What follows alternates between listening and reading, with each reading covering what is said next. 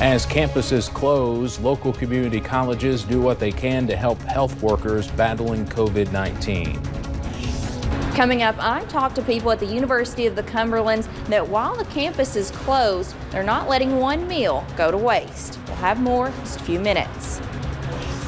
Cloud and rain chances return tomorrow, but it won't be a total washout. I have your forecast now at 4:30.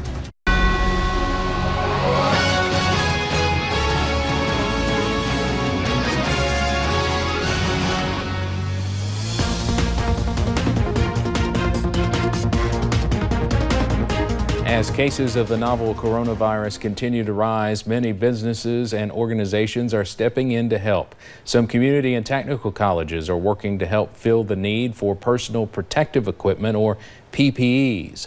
WYMT's Will Puckett is live in Middlesboro for us this afternoon with more. Will? I am in the IDEAS lab at Southeast Community Technical College. IDEAS stands for Innovation, Design, and Entrepreneurship at Southeast. This lab in here are 9 3D printers working on making plastic parts for face shields for hospitals. This started Monday with work on a prototype to now where the machines are tracing out a piece of plastic that will have a shield that fastens onto the front of it. This project is a way for the community college to give back and help out some of the people who graduated from here.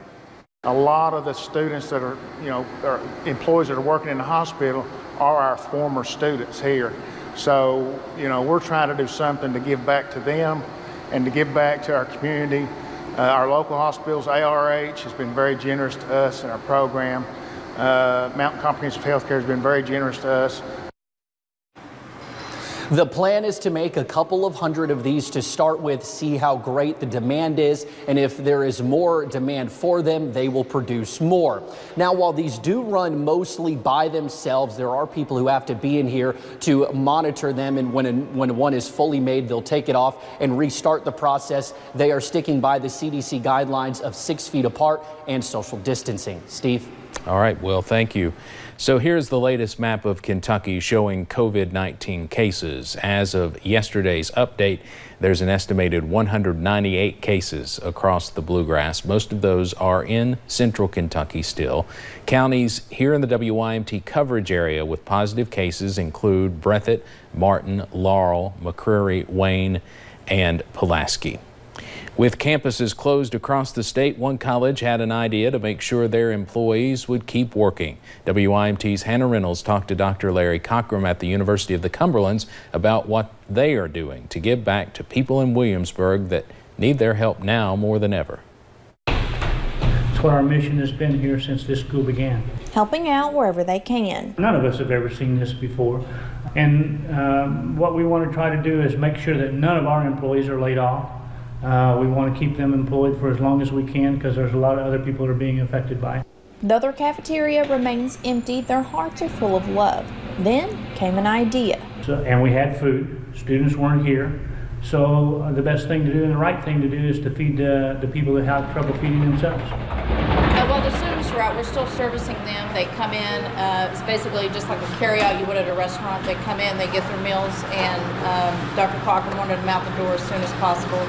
But they quickly realized the need stretched beyond their campus while keeping that social distancing.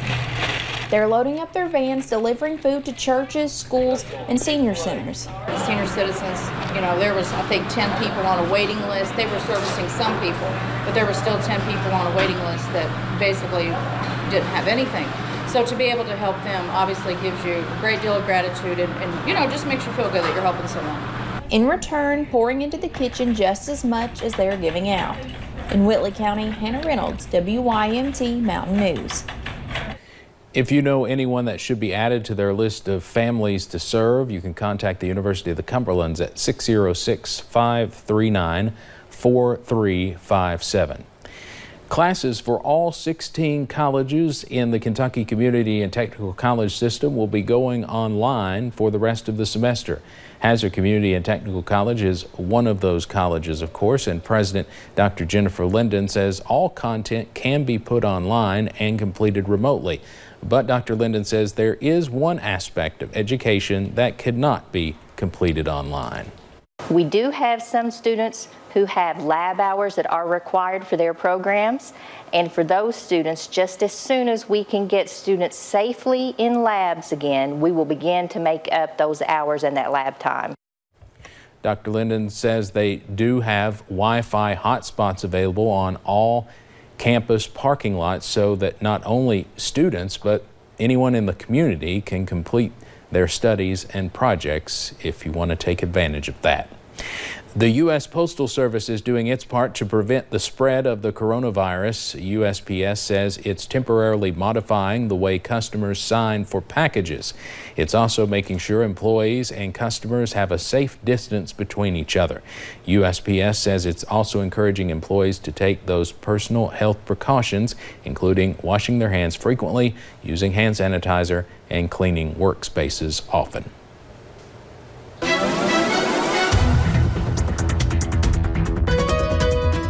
Well, it's just been a beautiful day in the mountains, and that's going to continue as we head into those evening hours. Let's go ahead and take you up to those gorgeous cameras. Interstate 75 over into Mount Vernon, those beautiful blue skies. The sun is shining, and that grass starting to look pretty green over there. I'm sure we'll start to see a lot of things budding here soon. US 119, US 23 over in Jenkins. You're seeing that sunshine over there. And overall, just kind of those calmer and drier conditions for a change. Temperatures very warm outside. A lot of us into about those low to mid 70s. Some spots into the 60s. If you're looking into Lexington, Wise now has hit the 70s. They're right there near 70 degrees. And as we look at satellite and radar, we've seen a few high clouds. You see those showers, but over in Louisville and Lexington, and that's where they're going to stay. Maybe areas along I-64 might get a stray shower, but most of us will stay dry, especially as we head into tonight. We'll continue to see those clear skies. Temperatures will drop into about the lower 60s, and we'll see those temperatures really warm up as we head into the next few days, but we also could be tracking a little bit more rain as well. I'll have those details coming up in a little bit. All right, Paige, thank you. President Trump says his administration is revising its social distancing guidelines and will classify areas as high, medium, or low risk. It comes as the death toll from coronavirus in the United States climbs to more than 1,000. The growing number of COVID-19 cases in New York City is overwhelming hospitals. Elmhurst Hospital in Queens had 13 deaths in just 24 hours. WYMT's Madison Pergram talks to a Kentucky native who lives in New York City and works in the medical field. It's an eerie scene. The streets of New York City are quiet and empty. Everyone, I feel like, is communally worried about it, like out on the streets, in the parks. Obviously, the businesses and everything that's non-essential is closed. As the city is what some could call the epicenter of the outbreak here in the U.S. Aniston Kane, a Kentucky native, is experiencing it firsthand. Now that it's getting more serious, we're like getting more cases, like, you know, that are being tested positive. It's becoming like more anxiety inducing. But as a patient care assistant at a hospital, she remains on the front line. We're taking patients from all over now at this point because beds are just needed. Experiencing the same struggles as many healthcare professionals around the world. Yeah, we're having to like really ration.